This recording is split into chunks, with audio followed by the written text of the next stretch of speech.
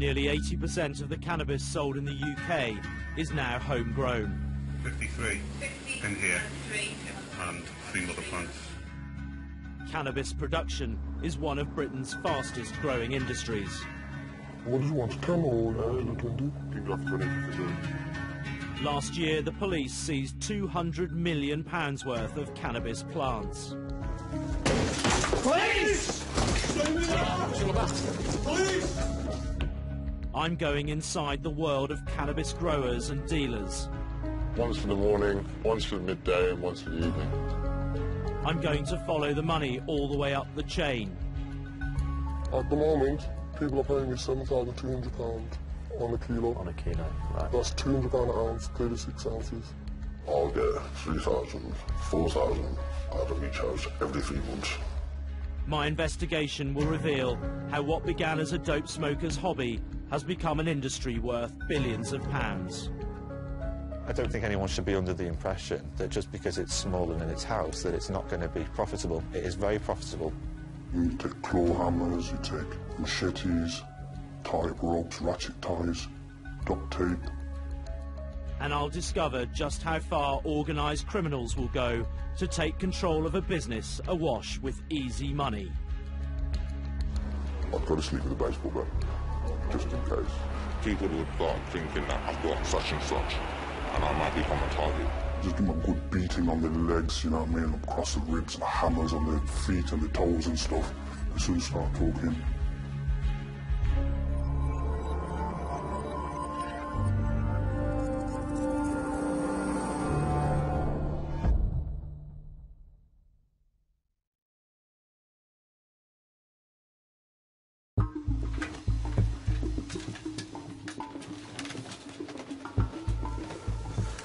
Okay. Thank you. So they're all different breeds? Yeah, all different breeds, different strengths, So different type. Lemon skunk. This one is Kosher Kush. Kosher Kush. Over there I've got grapefruit, and then Dutch Delight. This is like pretty much a straight indica. Over here is the sativas, Chocolate Heaven at the back. These are all names of different strains of cannabis. Britain has become a nation of cannabis connoisseurs. Ben has given me access to his loft, where, like thousands of cannabis users, he's growing his own supply. There's lots of variety. The sativas, they've got more uppy high, and the indicas are more of a heavy stone. So Right. I like a majority of different mix and matches.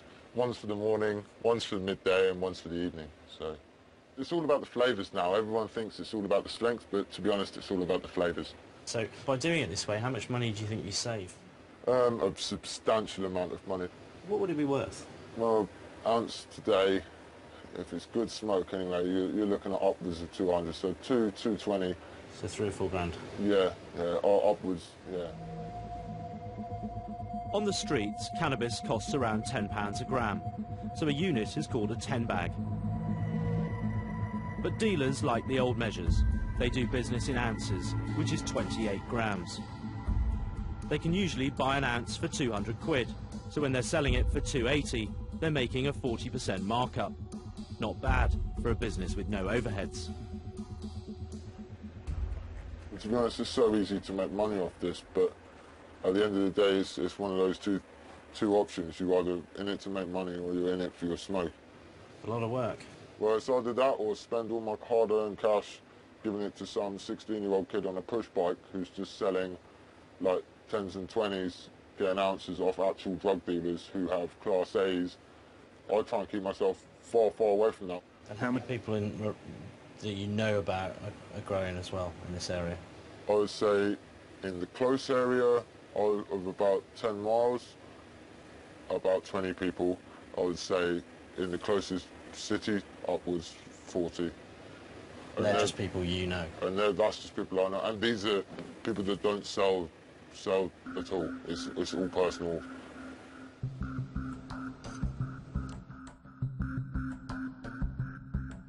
Cannabis is the UK's most widely used illegal drug.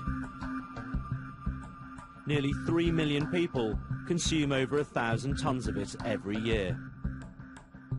30 years ago, most of our cannabis was imported from Africa and the Caribbean. It was mainly hash produced from cannabis resin. Ian Oxley has been testing cannabis for 40 years. He's noticed a change in the source of the drug. Today, 80% of all cannabis consumed is grown right here in the UK. 30 years ago, it would have been 1 or 2 plants grown in a plant pot on a windowsill or in a greenhouse. Then in the late 80s, early 90s, we started to see the introduction of internal cultivation, controlling the light, the heat, the feeding, the watering. This has meant that cannabis smokers are consuming a quite different product. So instead of having leaf material and the odd flowering plant, what they're generating now is female flowering plants with no seeds, which is the basic definition of skunk. Skunk is just one of hundreds of strains of cannabis, but it's often used as a catch-all term for all potent forms of the drug. Cannabis is composed of many active ingredients. Tetrahydrocannabinol, or THC, and cannabidiol, CBD, are the main two. CBD tends to be the one when people are talking about the mellowing effects or the medicinal effects. THC tends to be the one which is harsher and sharper, but the one which gives you the hallucination or the high, if you like. Police test the THC levels of seized cannabis to determine its potency. The higher the potency, the higher the commercial value.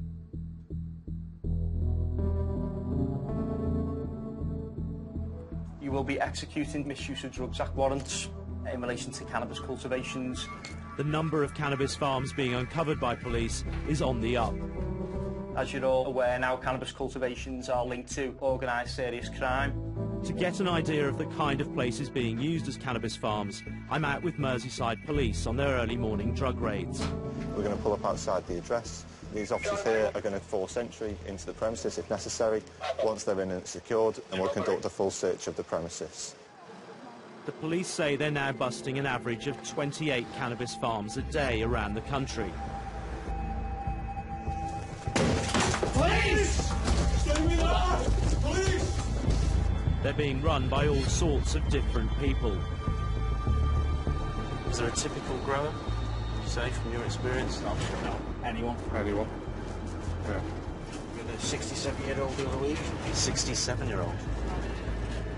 Increasingly, though, the police are finding farms inside residential properties.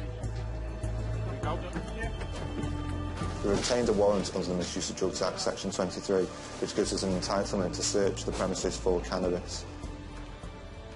Oh, what have we got here? Right, well, evidence of cannabis cultivation fairly recently, from what I can see. I mean, the filter is still in place with the extraction, ducting, and then all around plants that have very recently been harvested. And in a box over here, we have several neatly packaged bags of dried cannabis, presumably for sale. They all look to be identical weights to me. There's 1, 2, 3, 4, 5, 6, 7, 9 or 10 bags of dried cannabis there. Each one's about £200, so right there's a couple of grand's worth of dried cannabis ready for sale. A 29-year-old man was arrested here for growing cannabis for sale. But some growers are keen to stay well away from police and criminals. The person that I used to get my supply from stopped supplying. John, in his 40s, is a professional gardener. I didn't want to go and look on the black market for anyone else because I trusted this person, and so I decided I'd start growing my own. He's a respectable family man who believes that what he's been doing for the last 6 years is merely an innocent hobby. I've got a lot of horticultural knowledge, a professional grower. I've got an HND in horticulture.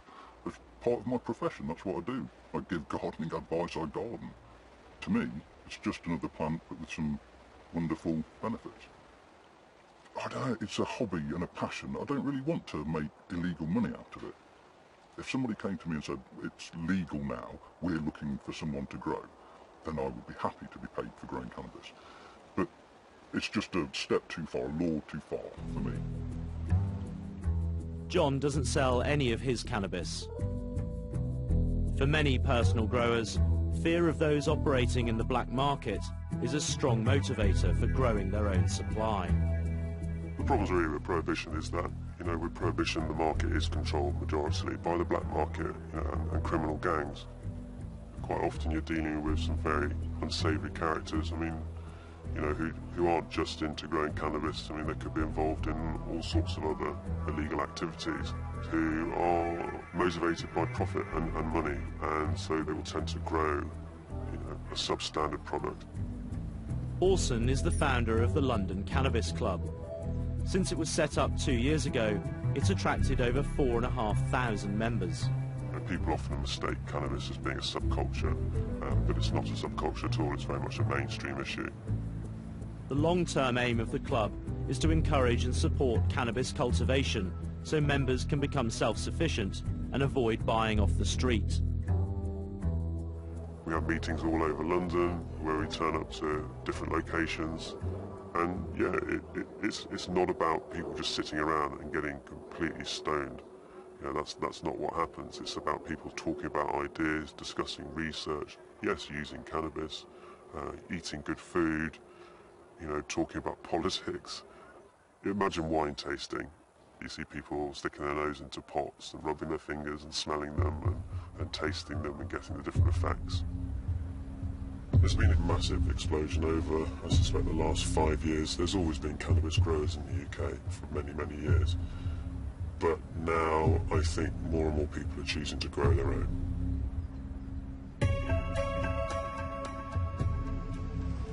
Britain is famously a green-fingered nation. But for many, growing cannabis is no longer just a pot on the windowsill. The development of indoor hydroponics and the availability of information on the internet have transformed the UK's cannabis production. Hydroponics itself, the technology, has arguably been primarily developed for food production. You can point particularly to the Dutch system, where they don't have a huge amount of land, but they have quite a large population, so there's lots of indoor agriculture, lots of growing of fruit and vegetables and edible plants in greenhouses. And a technology that works for tomatoes, of course, also works for cannabis plants. Well, this is a hydroponic shop that I found online. It's one of about 50 within an hour of my house, and it purports to sell everything you could possibly need for growing plants indoors.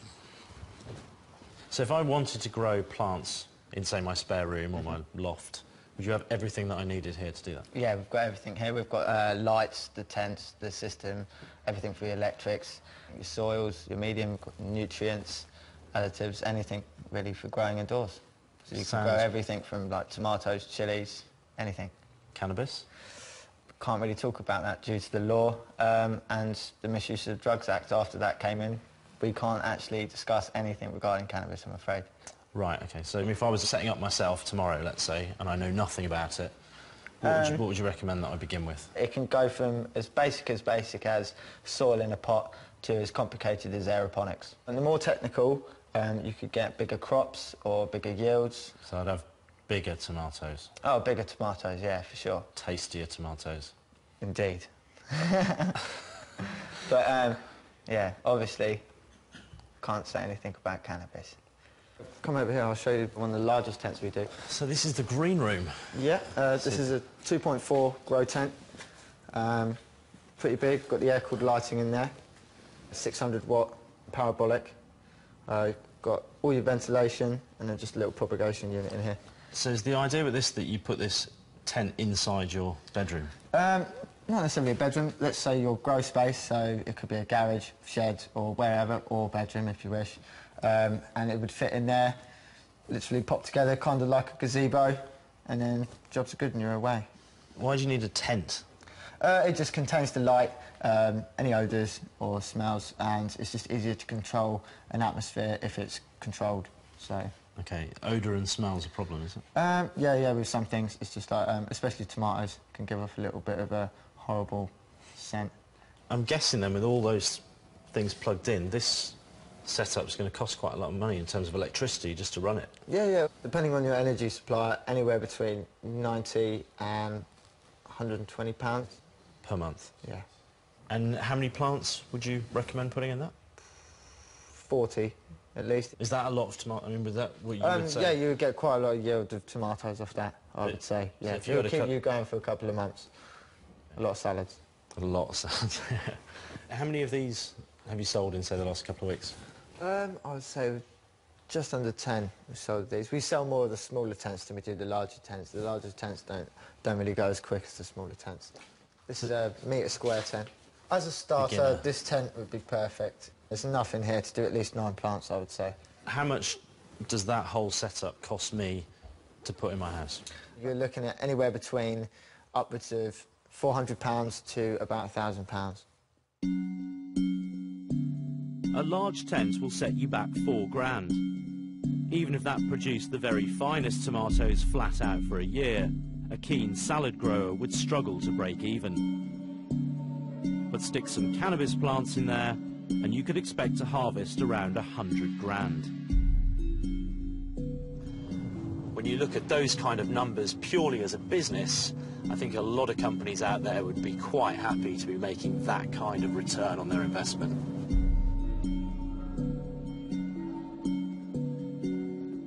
Cannabis farming has become so popular that specialist weed consultants now offer their services to help growers hone their skills and improve their yields. I help people set up their own grows so they can grow their own cannabis rather than go and buy it off the street.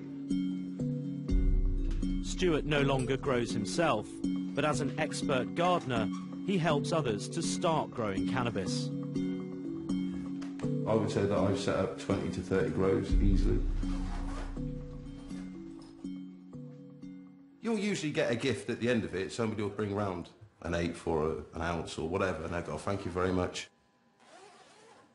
The potential for saving is astronomical, and the potential to actually make money from it is astronomical. A plant could be worth maybe £1,000, £1,500. Now, it won't buy you a Bentley, but it certainly makes life, especially at the moment, makes life a little bit easier to deal with. The biggest grow that I know of at the moment would be 18, 20 plants. That is a for-profit grow. That's a disabled person who is trying to supplement their meagre income. And they're really having a hard time with it at the moment with all the cuts and the disability benefits being cut. So they're growing to have some sort of quality of life. I've helped set up, I think, 5 or 6 grows in total where they've seen the potential for profit and they've gone, right, and then they've bought more tents and they've converted whole rooms, and it gets to that stage and then I walk away from that. Stuart may choose to walk away from the big money, but there are plenty of others ready to step in. With the huge margins and relatively low risks, it's hardly surprising that there are plenty of people ready to risk jail to get the drugs onto the street. What's more surprising is that one of them is prepared to show me how. So where are we going now? We are going to the council estates area. This man has already served a 6.5-year sentence for cannabis cultivation. But it hasn't stopped him selling drugs. I've got different clienteles. I've got clients who do a 9 to 5 job. And, you know, they need to smoke, cannabis, whatever tickles their fancies. We're there to provide for them because the niche market is there for them. Do you ever distribute in any of the sort of posher areas of town? Oh, yeah. But the posh areas, the more into the A-class. I'm supplying them the coke, the MDMA, ecstasy. Do they ever take a bit of cannabis as well? Yeah. This is a customer now, is it? Yeah, it's a customer. Okay. This is one of the dealer's most trusted customers. He's unaware he's being filmed. It takes, my battery's died off. He's allowed to buy on credit and pay at the end of the week. No USB charging this car, mate. So what was you saying? What did you want, 10 or you wanted 20? Till Friday, isn't it? What was it? Next Friday, yeah. Yeah, Sam. Is that cool, yeah? Yeah, no problem. What did you want, 10 or 20? Can go for 20 if you can do it. Or then just make a note of what you... Yeah, definitely. Oh, then, yeah, mate. It's on 70 now. 70, yeah? Yeah. Possibly 30 Friday. And following Friday. Sam. Same from. Oh, mate, Sam. See you in a bit. How many customers did you say you've got? 100, 150 people. And they're all buying sort of 10? 10s, 20s, and then we got about 15 clients who will come purchase large amounts, half a kilos to 2-3 boxes. At the moment, people are paying me £7,200 on a kilo. On a kilo, right. That's £200 an ounce, 36 ounces. 7 days a week? 7 days a week, 24/7. Whatever you need, you call us, we will supply. Show the lads what we're going to drop off now. So the person we're going to drop off now is another geezer from around the area who buys in large quantities off us and sells in small quantities and makes his couple £100 on top. Okay, so he's a little dealer himself? He's a little dealer himself. This is a half an ounce, just some low grade. It's cheese, but like, you know when we go through boxes and boxes of bud, right, we have loads of dust left over, of crumbs of bud and that. Right. So what we do is we just give like 14, 15 grams, 16 gram of this for like 80 quid to the chap, and he'll just buy a half an ounce of other bud, mix it up together. Okay. Distribute it, and he's made his extra couple of £100 on top. So he's using that as a kind of buffer to make a bit of extra cash? I will put like 0.4, 0.5 bud, 0.5 dust. Right. That's a 10 draw there as well. Okay. And if someone sold you a 10 draw that was like that? I would never be buying no 10 draws, mate. No. I recognise you there, man. Safely. Oh, yeah. You got that cheap? Yeah, there's 300 there, yeah, and there's £30 from last night. Safely. Alright, yeah, brother. Hold it down, yeah? Safe. Calm down. Check it was 3 there. He said 330 there with the 30 from last time. Alright, Oh, is it 30, yeah? All there, yeah? How many grows have you got on the go at the moment? At the moment we have 4 houses on a 3-month cycle each. And how many plants in each of those 4 grows? Each grow house has got roughly 200 to 250 plants. So there's about 1,000 plants. The roughly income of that is like every 3 months, 20 grand to 25 grand, depending on what you're growing. Nothing major. It's a very frank explanation, and the sums are pretty staggering. Added up, it means a dealer can make up to £100,000 a year from cannabis alone. With all this cannabis washing around the system, I've found myself wondering where it's coming from. Is the cannabis being grown commercially by dealers different from homegrown cannabis, or is it all the same stuff? If we look at these 2 samples here, for example, that one, number 2, was homegrown, and this sample here, number 3, we know was bought off the street. And they're almost identical. Yeah, I mean, I wouldn't be able to tell the difference between those 2. We've sourced different samples of cannabis off the street and from hobby growers all over the country. Do you see any great difference between the stuff that we know was bought on the street and the stuff that was homegrown? Certainly there's a great overlap between what we're seeing bought from the street and what people are producing at home. Now that could be, of course, that what we're seeing on the street is somebody else's homegrown. Right, so it's homegrown surplus. So it's homegrown surplus, which is then put into the street. So in actual fact, whether we're dealing with street imported or street homegrown, we don't know. So anyone buying cannabis off the street would find it hard to know whether it had been commercially produced or grown by someone in their loft and then sold onto the dealers. Have this idea of a slippery slope. Once you realise you can make some money, there may be a temptation for some growers to get more involved in the commercial side and to end up feeding into the established market, despite the initial intentions of being separate from the real dealers. There's a funny irony in this, that a lot of cannabis growers who said the reason they got into growing in the first place was that they didn't want to have to deal with criminals, have ended up growing more than they need for their own personal use, and then when they come to sell it, they have to sell it not just to the dealers they were avoiding, but the bosses of the dealers. So in the end, they're now doing business with more hardened criminals than they wanted to avoid in the first place. And it's the hardened criminals who are the real threat to the users, the growers, and the public in general who find themselves caught up in their violence. And some of them are very violent indeed.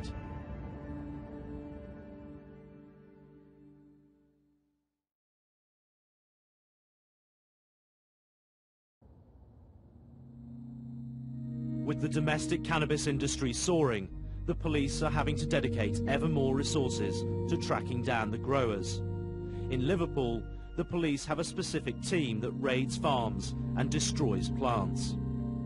Since it was set up 9 months ago, the unit has busted nearly 300 farms across the city.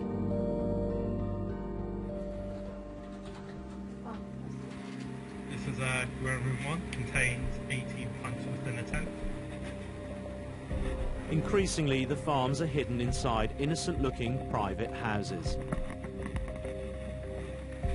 Right, this is the next grow room. It contains 18 plants. As you can see, the window's been boarded up. Grow room 3. This house has been entirely turned over to cannabis cultivation. 71 plants are spread across 4 rooms. Criminals often use more than one house to grow cannabis in, so the police dismantle the growing equipment and look for evidence that might lead them to other farms. 71 plants, how much is that worth, would you say, ballpark? Well, it varies, but you're probably looking between £700 and £1,000 a plant. So it's about 50 to 70 grand's worth of marijuana in there? Yeah, at least, yeah. Mm. Is this fairly typical of the kind of things that you're dismantling at the moment? Yeah, it is. It's really common. You're getting at least 2 a day, sometimes even more. And it is, you know, you saw the state of the house. You know, it is what the criminals are doing these days. Merseyside police are busting farms like this twice a day. They may not be industrial-sized units, but since setting up in January, the cannabis dismantling team have seized £22 million worth of cannabis plants. Across the country, they report they've destroyed £200 million worth of cannabis. But if Liverpool is anything to go by, that figure could be even higher. This type of setup here is typical of the cannabis cultivations that we're seeing now, and these organised crime groups are going away from large commercial sites with say 300 or 400 plants to something like this. They'll have 10 dwelling houses in a community with 30 plants in each, which will give them the same yield and the same profitability. It's hard to believe that this has a direct link to an organised crime group.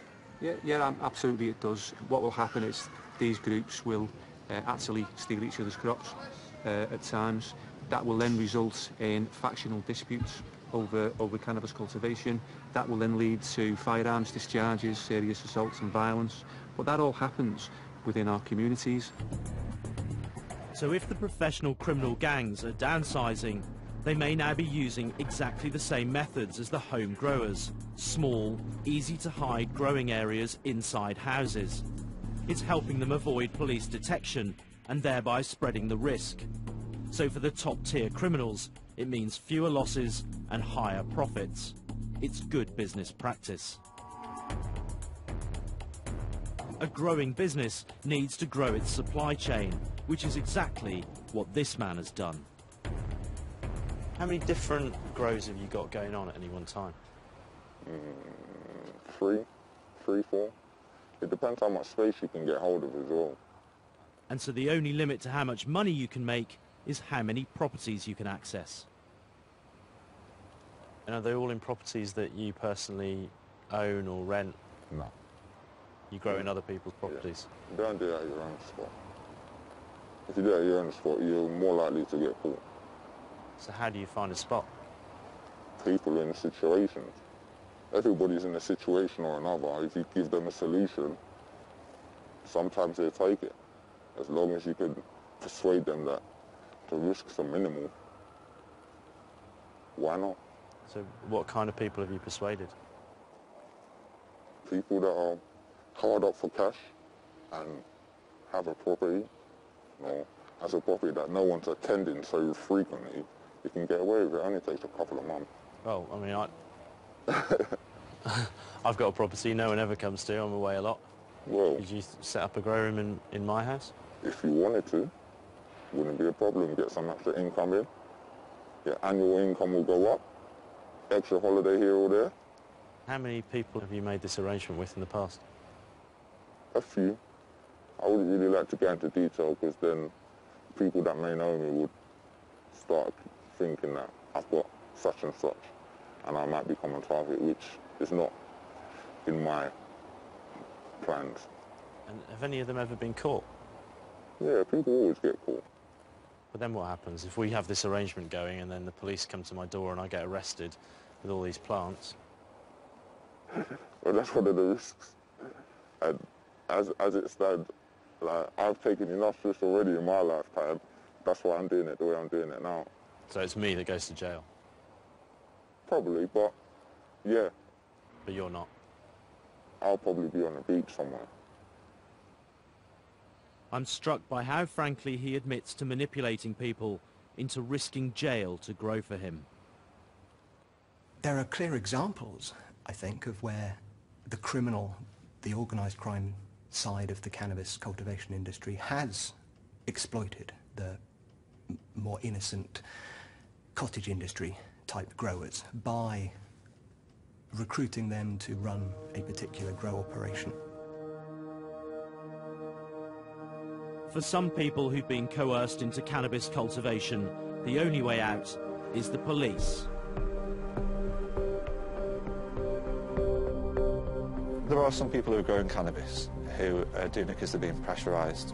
And initially, whilst they may have thought they could either get away with it or they could put up with the pressure, it's got to a point where actually the level of criminality they're now being asked to become involved in has become too much. And at that point, they've made that decision that they're no longer willing to do it.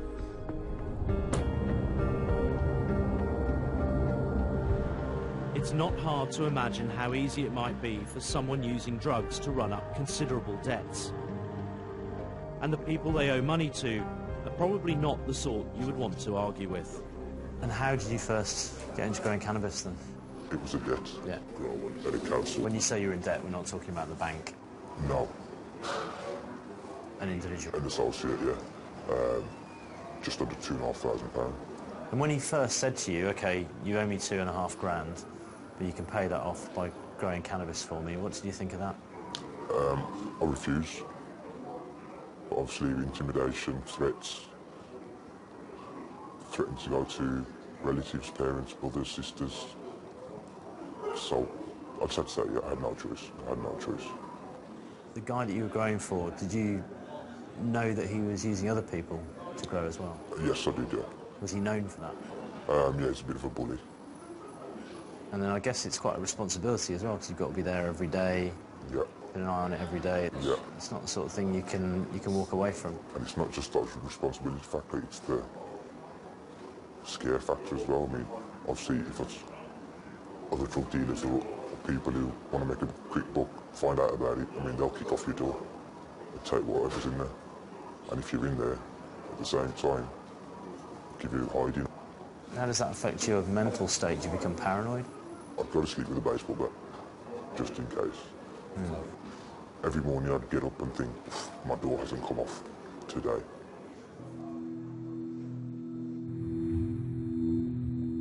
More and more criminals are attracted to cannabis farming by the potential to make serious money. And unsurprisingly, with that comes violence. But flashing money around also attracts attention. So how do the guys at the top of the chain manage to disguise where their wealth is coming from? As I follow the money up the ladder, I'm discovering that smart money is also clean money. This man is using cannabis to build himself a property empire. I run a business, I've got to keep it clean. Years ago, he was growing cannabis himself. But now he owns a private property company, buying and letting out houses. He uses some of these properties to set up cannabis farms, but it's still a legal business, should the police come knocking. All I do is private houses. We bought terraced houses for like 20, 30 grand out of them. They paid off after the first 3 grows. They're paid for. What's the perfect property for you to set up a growing? Every premises that you can do it in, we've done it. Business units, flats, everywhere. Any kind of property you can do it in, we can do. We've done it in over the years. So when you get a new property, the first thing you're looking to do is grow cannabis in it. As a lettings agent, if we look for where to grow rather than to get tenants in, or where tenants will be like to live or whatever. And how many grows have you got on the go now? Now there's about 7 houses, and I've got people who look after them. And how does the money work then? What kind of return do you get on your investment? I'll get 3,000, 4,000 out of each house every 3 months.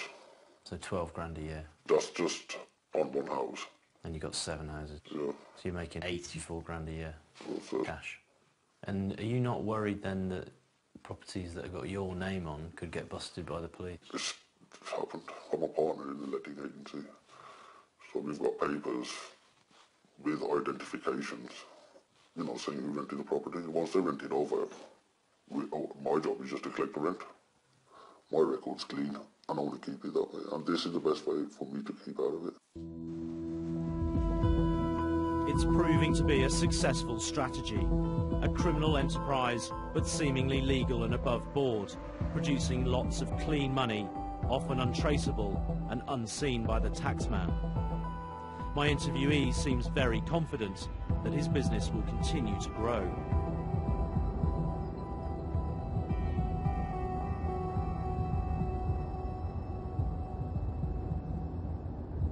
But like any business, there are always people looking to muscle in, and in the criminal world, that muscle can get physical. To avoid being busted by the police or rival gangs, Kay, who told me earlier how he sets up cannabis farms in other people's houses, is trying a novel approach. He started growing outside. Why even bother growing outside? You don't have to pay for electricity. You don't have to worry so much about the police kicking off a door because it's outside, and if they find it, no one's really going to get into trouble. And there's no better form of light than sunlight. Fucking hell. That's where the first one was. Someone's gone and thieved the crop. So it was here, and someone's obviously came over the night time and taken the stuff. Second one, you can see the patches where they've been lifted up. Fourth one, gone. Fifth one, gone. Little bastards had my thing away. Oh, well, let me check the last ones. Yeah, all gone as well. You can see that there was down there.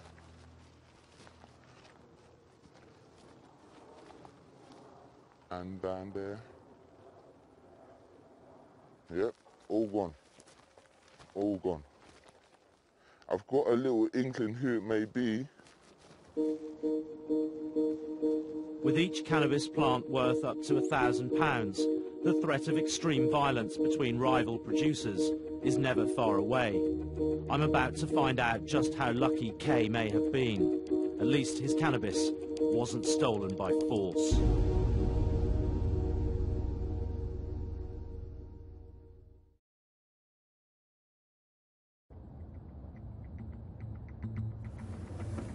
Just keep a good eye out for any firearms.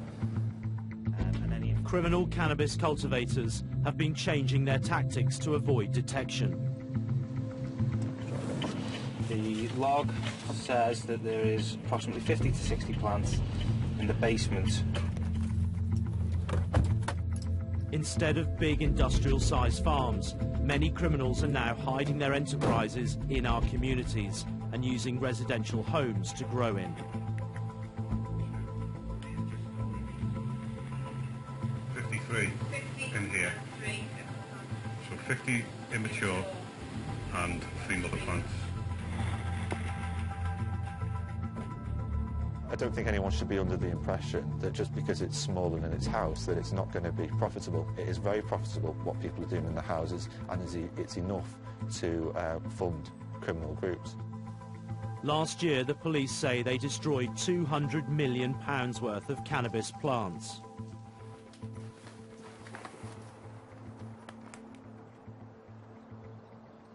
Organised crime groups are making money out of this, and they're blighting society with their activities. So, for me, the possession of cannabis, you can keep that to one side and look at the production of cannabis. That is funding organised crime groups, and I don't think any community would say that they're happy with that.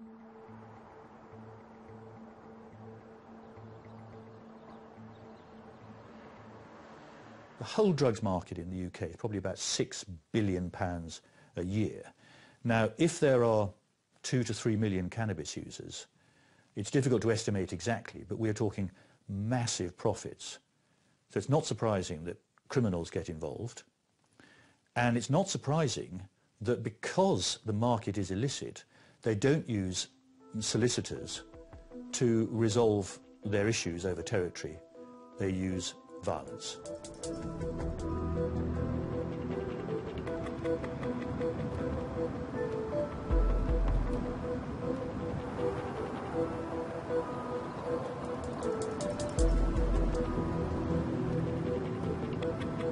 There does seem to be a very palpable fear amongst growers of the kind of people who are going to kick their doors in, who are coming to look for their cannabis to steal it.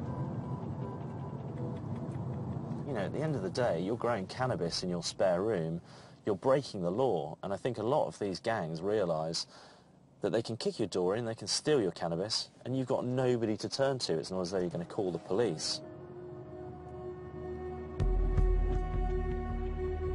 Getting inside the world of violent criminals is difficult. But I found someone prepared to explain what really happens when there's a drugs bust. Not one carried out by the police, but by people like him. How would you describe your job, your profession, to me? Just got to do whatever is making money, basically, you know what I mean? But at the moment, there's a lot of people growing and everything, so it's easier work. It's like before we used to sort of, you know, go out and basically do like armed robberies and things like that, but you get high prison sentences. But now, are you hitting people that are growing cannabis? Yeah, because there's enough people out there doing this, the growing, you with me. Only punks anyway, they're even criminals. They think they can get rich by doing a bit of growing and stuff, you get me? So they're just going on like pussies, so at the end of the day, I just take what's mine. It ain't nobody's. They're doing wrong and I'm doing wrong. Now people are just sort of like taking small houses where they don't rouse suspicion, you get me, to try to blend in with the families, but that's where the fuck up, you see. So what are the telltale signs then that you're looking for? When you say you can spot people are growing, what do they do? Well, basically, you look at curtains and stuff, they've never been drawn, you with me? Bin bags ain't been put out. So if somebody's supposed to be living out white, they don't bin rubbish, you get me? And what do you do then once you get inside? What's the most valuable thing? Are you just after the cannabis, or do you want the lights and everything else? The lights are worth though as well, you get me? You know, sometimes it depends. For example, if you hit it at the wrong time and the plants are young and immature, then yeah, we take the lights and we take the grows, we take the chemicals, everything else, sell them on to bare people, no problem whatsoever. But if it's a good crop, we just crop it. Leave the lights behind, too bulky sometimes. And what's an average volume of cannabis that you get from a room? Well, easy, blood. I mean, you're talking about one tent, right? You know, you're talking about 20 plants in there, easy. Yeah, decent size one. You're talking four key there. Right. Yeah. So a good hit for you, you'd expect to get around 20 grand.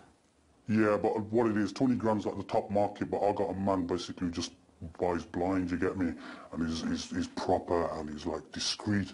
Yeah, so he won't give me the 20, he'll give me less, but I know the money is guaranteed. Does it ever get violent?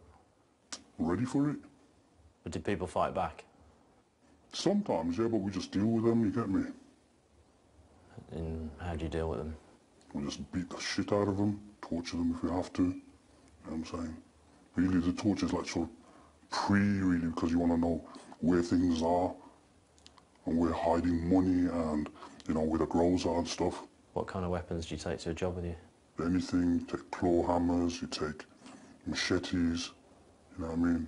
Tie-up ropes, ratchet ties, duct tape, you know what I'm saying? If you're taking ratchets and duct tape and stuff like that, is that for tying people up? What's that? Yeah.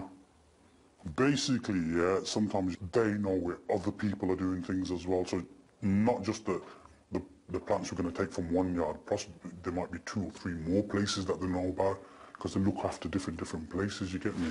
So I just have to give them a good hiding and get extra information. Right. Yeah. And what's your best torture technique for getting information out of people? All sorts of things like blocks of wood and stuff, you get me? You don't really want to like go OTT over them, because at the end of the day you just want the information out of them, you get me? Yeah. But, you know, just give them a good beating on the legs, you know what I mean, across the ribs and stuff, like 2x2s, you know what I'm saying? Hammers on the, like the, you know, feet and the toes and stuff. Whack them a few times with hammers on there, they soon start talking. I know it sounds bad and everything else, but we ain't there to make friends. Do you enjoy your job? Not really, I wouldn't say really I enjoy my job. It's something that I've got to do. Something there that's got to be done. You get me? I'm just going to reap it in while I can, while something changes at the end of the day. I might just fucking legalise it tomorrow and man can grow it legalised, so that's going to be end of that. The legalisation of it would put you out of work? Put me out of work. Prohibition style.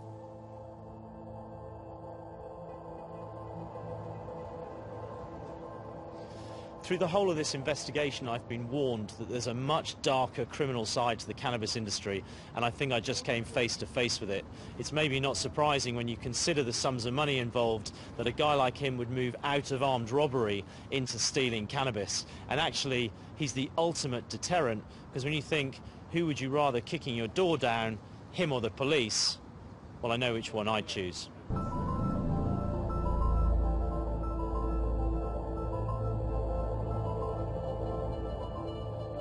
It's hardly surprising then that for the people I've met throughout this investigation, the levels of fear are high. It's the scare factor as well. I mean, I'd go to sleep with a baseball bat, just in case. But so every morning I'd get up and think, my door hasn't come off today. I don't want to be always looking over my shoulder, waking up so early in the morning thinking that my door's going to come off. It's said that if you arrest a drug dealer, you are simply creating a job opportunity for the next drug dealer to step into their shoes. And frankly, from my experience and from the experience of many police, that's exactly the case. If I don't do it, someone else is going to do it. And there's plenty of people out there doing it. So why don't I just have a bit of slice of it?